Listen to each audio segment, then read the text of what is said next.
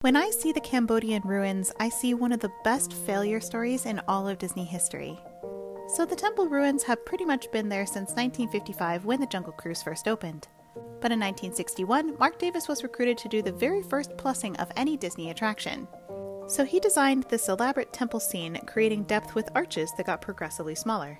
The problem was they were all staged on the left side of the boat, which meant people had to turn their heads to see it, and Walt hated it.